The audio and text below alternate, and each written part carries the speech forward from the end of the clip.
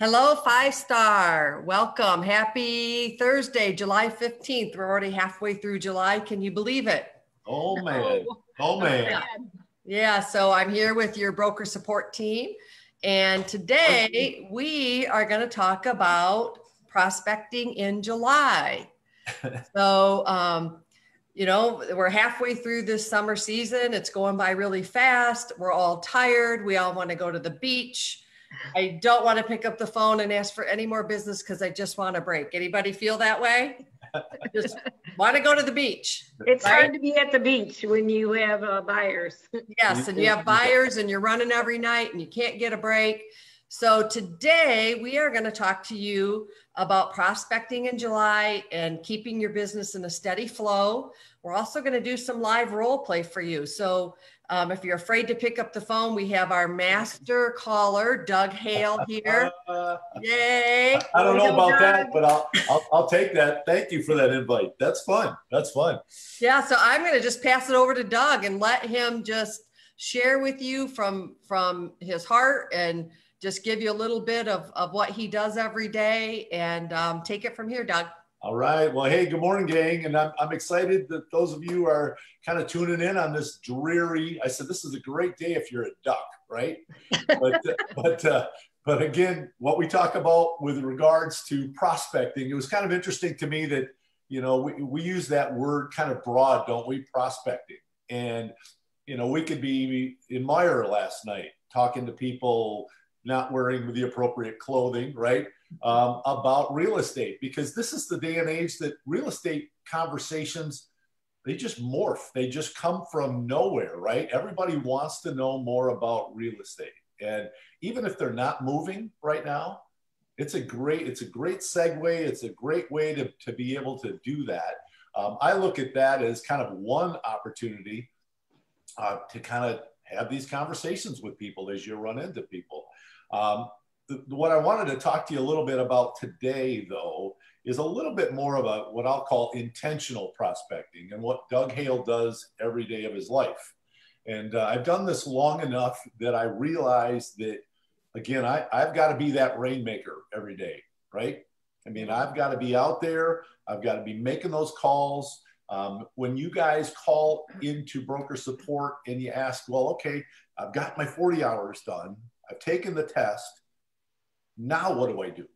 I mean, the unfortunate part is, you know, you don't learn how to sell real estate in that 40-hour class, right? We've all said the next step is we've got to start prospecting for business. Now, the easiest people to prospect for is who? Family, friends, what we all talk about with our sphere of influence. And for me, there isn't a day that goes by that I don't want to reach out. I want to reach out to everybody that I know, whether it's family, whether it's friends. So I take the first part of every day, kind of that religious time that I haven't checked the voicemail yet. I haven't checked an email yet. No other distractions for the day are in place so that I can focus primarily on working on my business, not in my business. Because once we pick up the phone and start doing some email or do some email returns, some calls about your daily business, you miss the opportunity to work on your business. And that's what prospecting is all about. So I take that first hour and 15 minutes, hour and 20 minutes.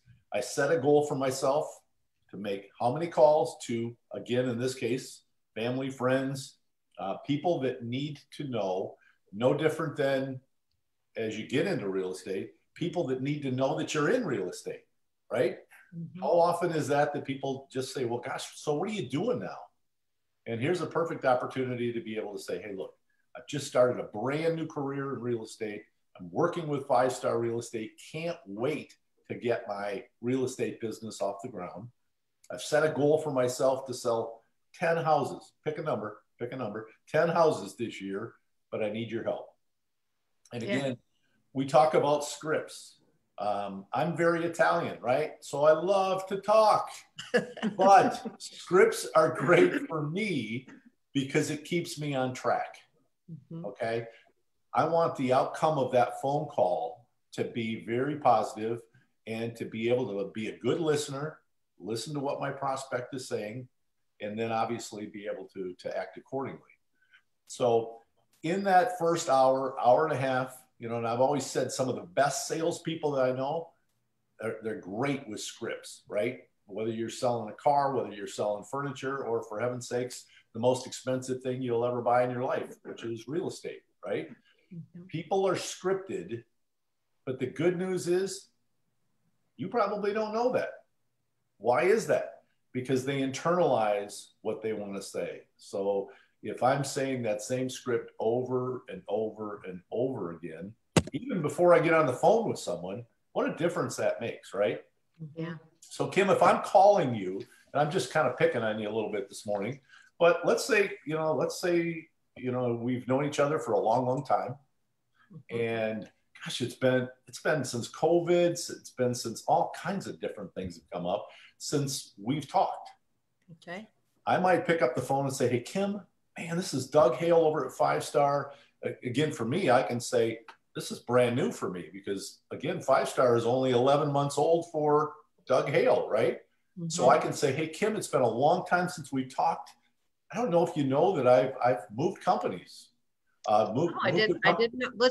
Let's play it out. No, I didn't know that. Tell me what's going on, Doug. It's been a long year, you know? It's been a long year.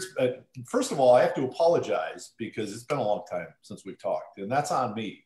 Again, I just want to follow up with you, see how things are with you, see how things are with the family. It's really been a long time. Yeah, I appreciate you reaching out. You know, it's been kind of a lonely year. We've lost touch with people. And I'm just finding I just want to be around people, interact, and feel that connection again. It's just been a really rough year. Man. So thank you for reaching out. I'm so glad to hear from you. Well, and it's my pleasure. This is kind of fun because I wanted to kind of bring you up to speed on 5-Star. I want to set a time with you sometime to kind of do that. But I need your help today.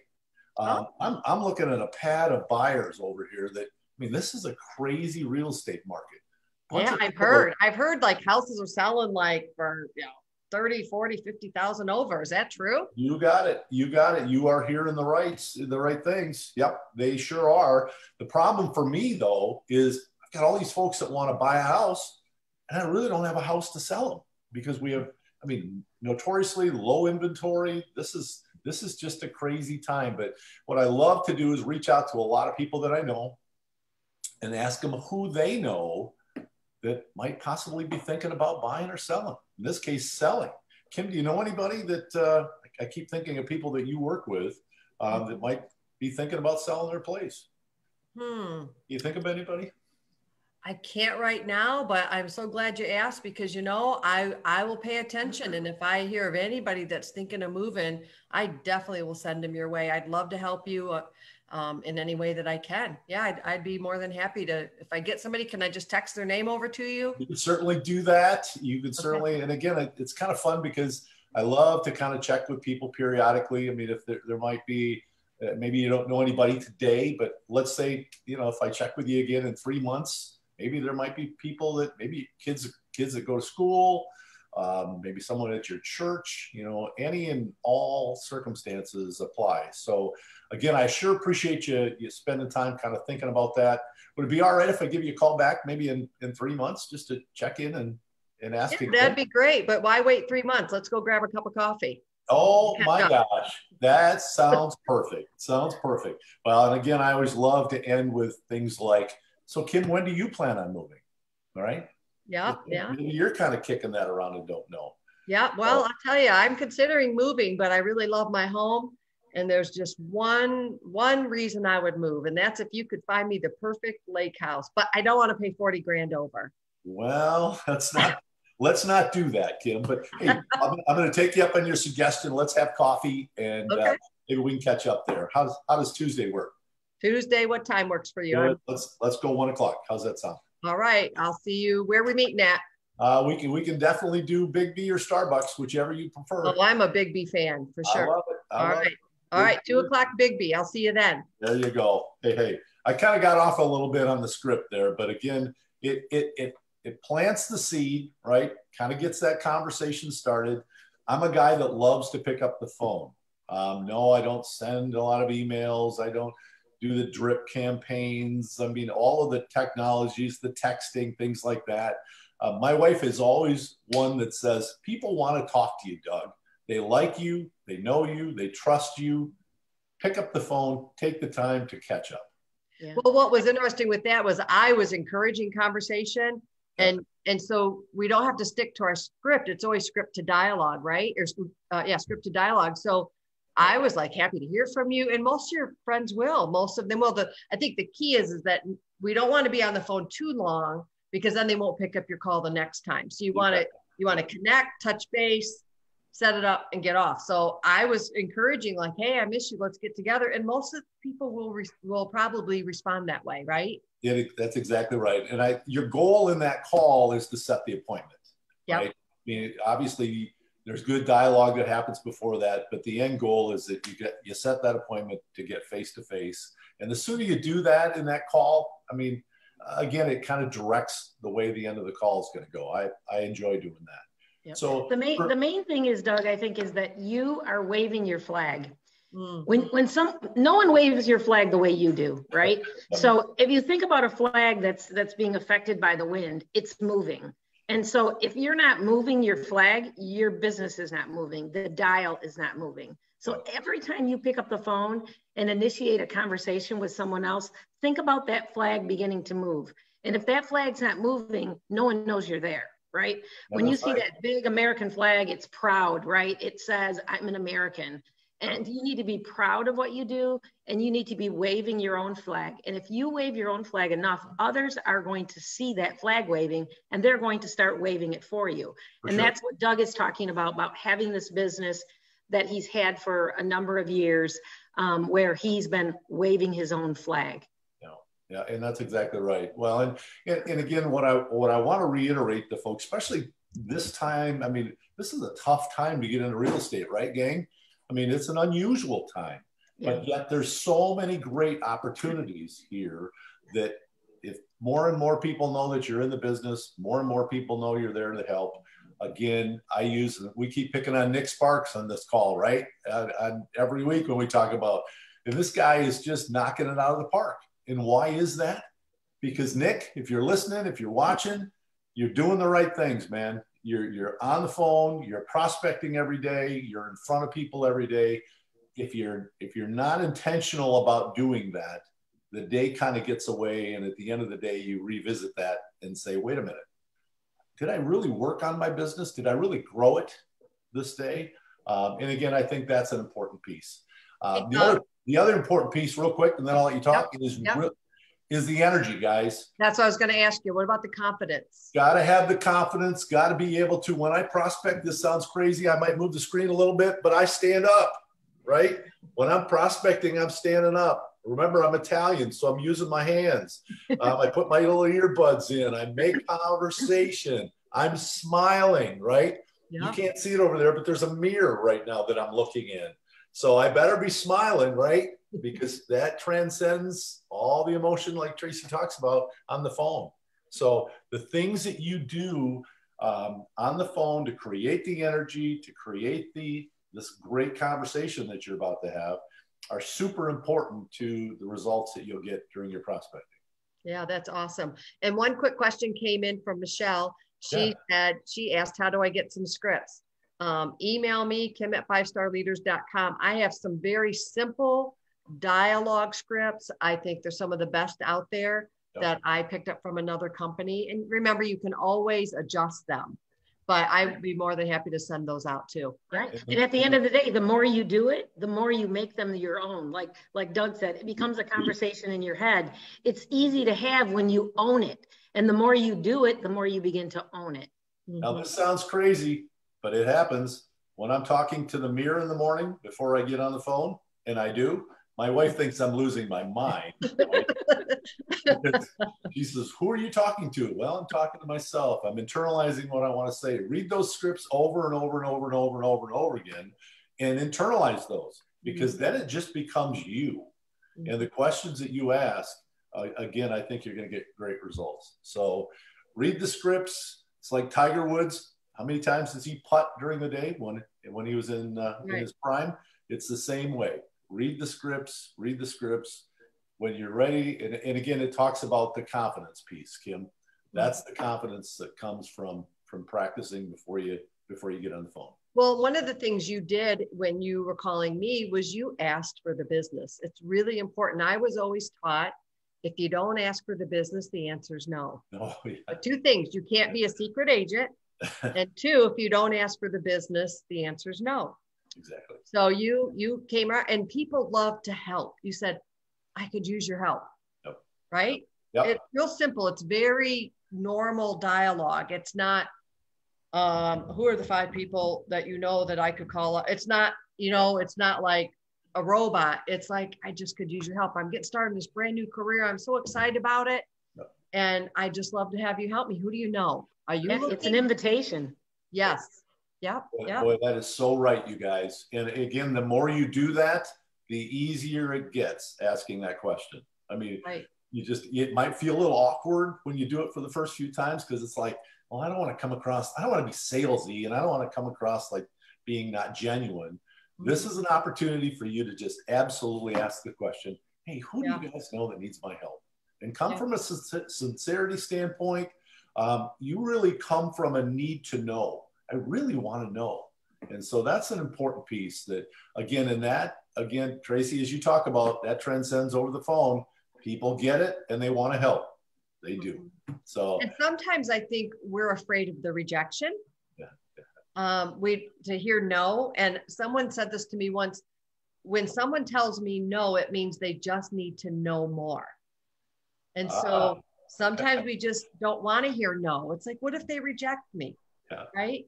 Well, but what if they really know somebody? The times I followed up after open houses and I didn't want to make the call at 6 o'clock, and I found every reason in my head. They're probably having dinner. They're at their kid's school event. And I was just talking myself right out of it. And by the time I was done, I had a new buyer, and I just kind of just tapped myself in the head. Like, you have to rethink this, Kim, because always come away with the positive results. Now you might not get on the first call, second call, but you're always planting the seed too, right? Yep. You're staying top of mind. You always want to be top of mind.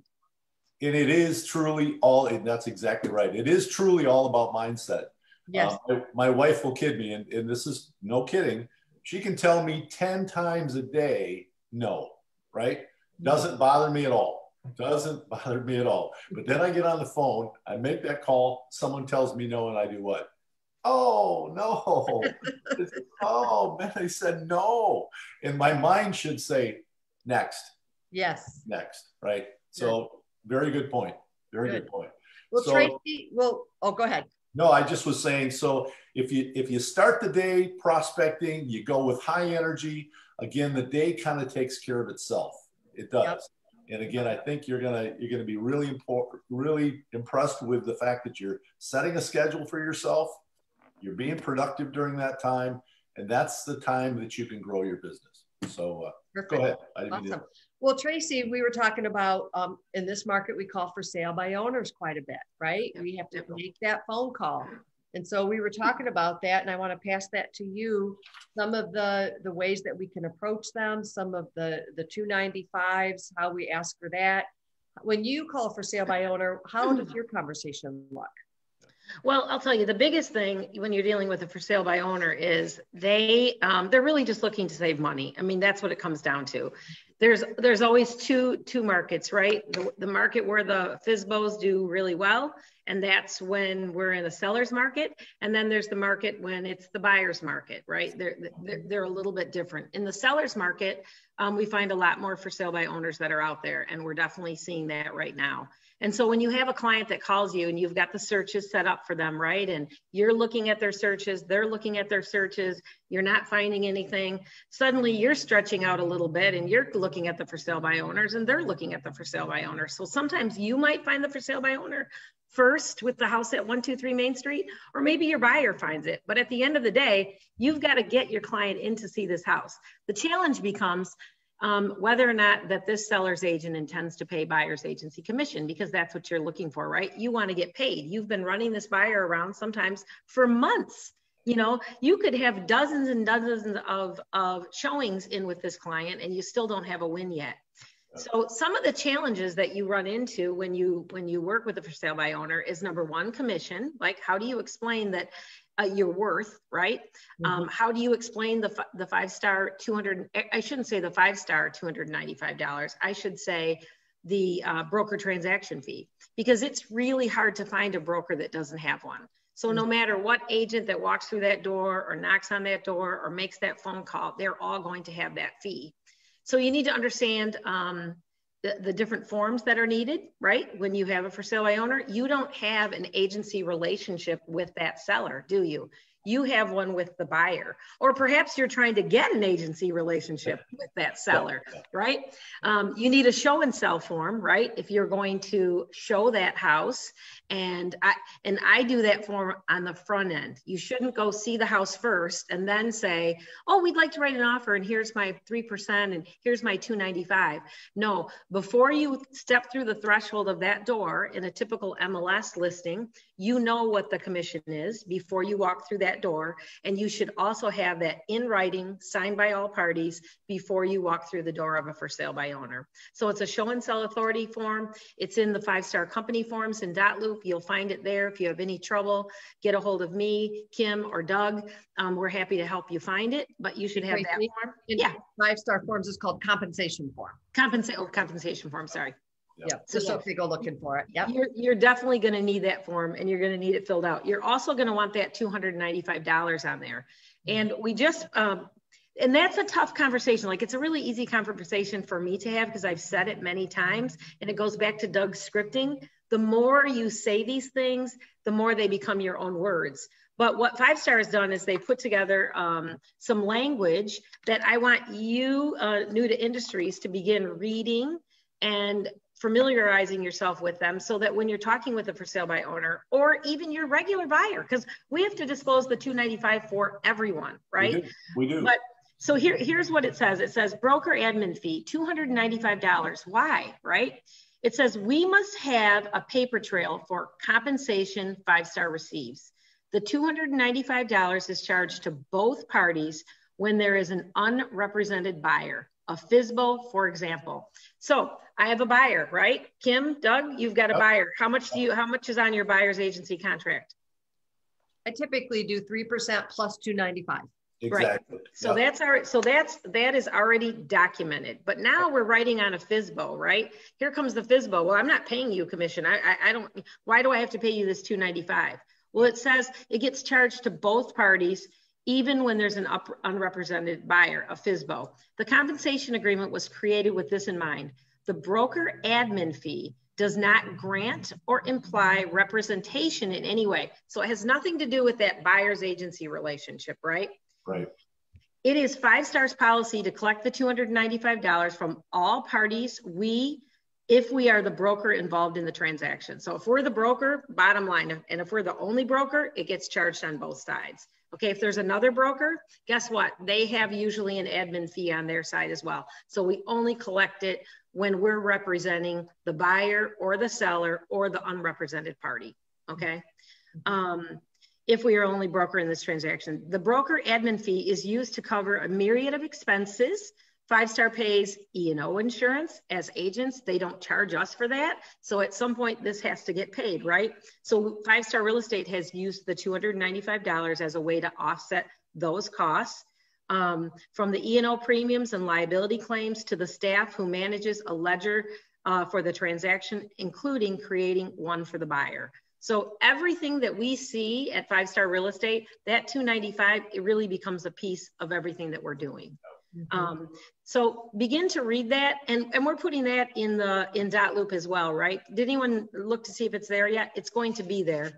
But we want you to familiarize yourself with knowing why we charge the $295. You have to disclose this to your buyer, whether it's represented or a FSBO unrepresented, right? You've got to be able to explain to them why it is that your broker has this extra fee. That I always say to people, this is not something I collect on the upfront. It's something that's paid at closing. It's disclosed to you on your closing disclosure. And if you never close a house with me, you never pay the $295. That's exactly what I say. Same thing. And again, when you talk about it being paid at closing, it's the same thing. What you just read to us, all inclusive, it's all in there, right? Most people just don't understand that. And I think that explanation will serve all of us well. Yep. So when you disclose that 295, you should be disclosing it on your buyer's agency contract. It should be disclosed in the show and sell authority, the compensation agreement for a FSBO. It should be disclosed in your net sheet when you're use that Star Title app, right? The Star Title One app. Use that app, and in there, disclosure 295. Find every opportunity to have what's the word I'm looking for? That you're disclosing. You're being very upfront about everything you want them to know, because at the end of the day, you want them to know that bottom line. Doug, you talked about yesterday when we were talking about this call today, that, commission is historically about 6%, but then there's all these other fees that come in, right? Yep. And if you think about that as just an extra 2%, that's what I usually do. Is that what you said too, Doug, yesterday? Yes, I did. Yep. Yeah. And again, people don't know this. I mean, how often do they sell a house? They have no idea sometimes the expenses that go with that. And again, this is that ability to disclose all of those things. And again, the more transparent you are, there's the word you're looking for, right? Yes, the more transparent you are about that, again, it goes a long ways. And again, I'm the same way. I'll have those conversations up front. Again, just reminding them, at closing, this is what it's going to look like. It goes so much better when you do that. Well, typically, because like Tracy started out, they want to save money, but they also are underrepresented. We had a situation this week where the for sale by owner doesn't want to provide title work. You have title work. So why do I have to do it? So even though you are not representing them, I find we still have to educate them along the way, right?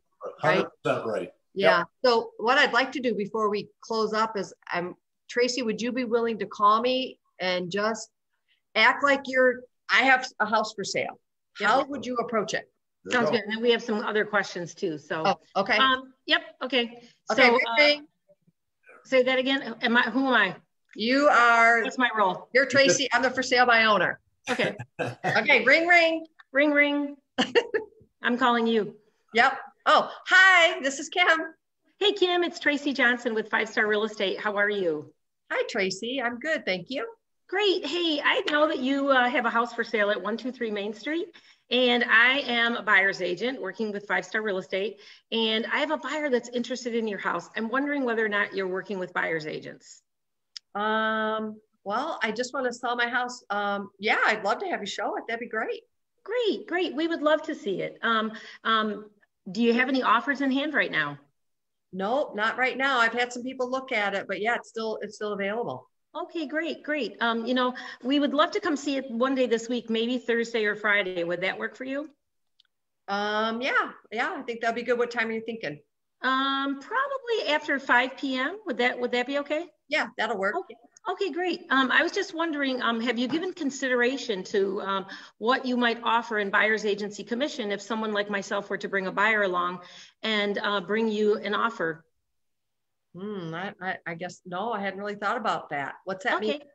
Well, typically in a transaction between a buyer and a seller, there's historically about 6% commission in a sale. And typically what we see in a buyer's agency side would be that a seller would be offering 3% commission to a buyer's agent. So in this case, that would be me. I would bring a buyer through the front door. If we wrote an offer that was acceptable to you as a seller, I would help not only the buyer get to closing, but I would also aid and assist you in the entire process of getting that house to the closing table. And so I know that there's a lot of value that I could offer you. You probably don't sell houses very often. I see this a lot. And at the end of the day, it's really my privilege to be able to be involved in transactions with buyers and sellers. And in this case, I know that I probably could offer a lot of assistance to you in getting the house to close. So yeah, I guess so. So my house is listed at 200. So you said 3%. So that's about $6,000. Mm-hmm. Yes, it is. Okay. And then you'll help me get it there. Cause I just want to sell my house, and if you can help me get there, yeah, that sounds like a pretty good deal. Yeah, maybe I could, what I'd like to do is I'd like to send you a compensation agreement that kind of outlines, who I am, that, hi, I'm Tracy, I'm a buyer's agent, but I would be bringing a buyer through your property. And it would be a document that would just kind of outline the fact that I would be bringing this buyer. I would stay representing my buyer. I wouldn't represent you, but I would be asking you to pay a commission at closing. And then my broker actually has a fee called a buyer broker transaction fee. It's $295. It's paid by both a buyer and a seller in any transaction that I write, especially in a situation like you where you're not represented by another agent. My broker basically takes on all the liability for the transaction. So at the end of the transaction, a $295 broker transaction fee is going to be disclosed to you on your closing statement. So I'll have both the commission that I would be asking you to pay, and then that $295 disclosed on this compensation agreement. And if we never come to an agreement, you don't pay any of it. But if we did, we would agree on the front end before I walked through the door with the buyer. Yeah, so if that's agreeable to you, I could either come early, I could talk to you about it when we get there, or I could email it to you and you could have some time to review it. Why don't you email it to me? My email is kimanderson@fivestarleaders.com. And then maybe I could look at it, and if I have any questions, we could just pick up the phone and review it. How's that? Yeah, that would be great. I'm super transparent and would love to chat with you about any questions that you might have. And I look forward to bringing my buyer through later in the week, and I'll give you a call as soon as I confirm a date and time with her. Okay, and it'd be great too if there's anything else that I might have to pay for, if you could kind of help me with that. Like I said, I'm unrepresented. I just want to sell my house. And yeah, any help you can give me, that'd be great. Yeah, absolutely. I've got a net sheet that I could put together for you just as a service that kind of gives you an idea of what a sale might look like, right? I know what you're asking for the house, but there's a lot of fees that are associated with the sale of the house, like title insurance and county and state transfer tax. Do you know that when you sell your house, the government wants to get in your pocket? And they're going to collect about $7.60 for every $1,000 that you sell. So I want to make sure that you really have a good idea of what those costs look like. And if I could do that for you, I would send that over to you as well. And whether or not we come to an agreement, I just know this will be a helpful tool for you going forward. Sure. Yeah, that sounds good. I really appreciate the help, Tracy. Yeah, beautiful, beautiful. Well, when I get off the phone with you, I'll put together a few things and send them over to you for your review. And then just give me a call if you have any questions. All right. I'll see you Thursday at 5. Okay, beautiful. Thank you so much. All right. Have a good day. Okay, thanks, you too. Super transparent. I love that word. Thanks for the softball there. You threw me on, hey, what are my fees going to be? Yeah, you did great. It seems so hard, but it was just conversation. Now, I prompted her a little bit because I wanted you to hear the answers, but she came right out of the box with everything. My face got red. I was like a little nervous. See, even we get a little heated when we have to make these calls, right? I don't, after 20, 30 years, you're still always working to be the pro, right? So that was great, Tracy. Yeah. Did you say we had some questions too? Yeah, there are. Michelle says, do you prospect at locations like the gas pump, grocery stores, etc.? You can. And so, I mean, some people, you on the grocery cart, some people, they don't prospect that way, but they advertise that way.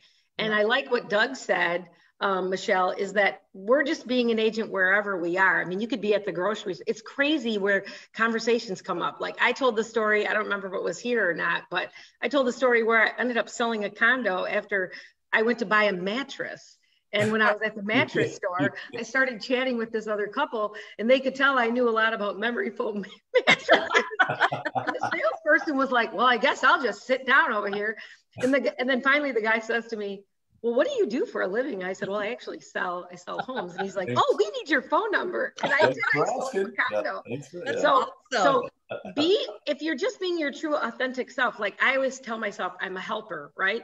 Well, I'm a helper in real estate and I get paid to do this because I love it. And I'm very, passionate about it, but I'm also passionate about other things like mattresses, right? And my true authentic self came through, and that's what that person saw. So if you're really good at picking out watermelons or grapefruit, I mean, just be your true authentic self. Who knows? You too could probably sell a house by being in the grocery store. Yeah. And I see Portia asked about what is the app. I believe she's talking about Star Title app, right? For the net sheet. Yep, she is. Star Title MI. Yeah, it's called Star Title One, I think is the actual app. Okay. Yep. And they have amazing app there. It's free, but there's a premium version for $9.99. If you download it, just send accounting a note saying you downloaded it. We'll reimburse the $9.99 on your agent invoice. Yeah, and it's called Star Title and One. It's ONE. Okay. Right, because when I was helping an agent the other day, you know, they said yes to the commission. They said yes. The seller said yes to the commission, yes to the $295, but they had no idea about title insurance, the doc stamps, the closing prep fee, the document fee. And so I always say it's an estimate. I don't try to get their loan balance. I don't try to prorate their taxes. That's on them. When we get to closing, then the title company will help with that, but give them an estimate that, you know, this deal is going to cost you $7,800 approximately in closing costs. So good job, Kim. That's exactly right. And I use that word estimate all the time, just simply because it's going to get close, but it still gives them the view from 10,000 feet to say, here's what I can expect. Yep. Right. Well, and I'll tell you, when you are on a listing appointment, and one of the things I always say is, I don't know what my competition does, but I know that when I leave the table with a seller, I have left them with an idea of what the cost to sell this house is. Because there's two things that are important to them, right? Number one is, what do you believe the value is of the home? Number two is, how much is this going to cost? And I don't know that everyone leaves, you know, that estimate there. But when I leave, I make sure it's there. It's even a good idea to get your sellers to initial it or sign it. There is a space for that, because that just makes you feel better that I not only gave it, we had a conversation about it to the point that I had you sign it. So you're good. Good practice. Good. Well, it looks like we went through our half an hour. Anything else on your mind that you want to share before we close it up? I think we could keep coming back to some of these topics and help you just to understand how to present some of these buyer agency, real estate agency. I know sometimes we're just afraid to, like, how do I say this? And I think hopefully after you hear Doug talk, Tracy talk, it really is just conversations and sharing information and being transparent with them. For sure. And asking for the business, right? So anything else on your minds today? Until next time. Yeah, all right. Well, thanks for everyone that's chimed in here, and we hope you have a great day, and we will see you next week. Sounds great. All right. Bye, guys. Have a great week.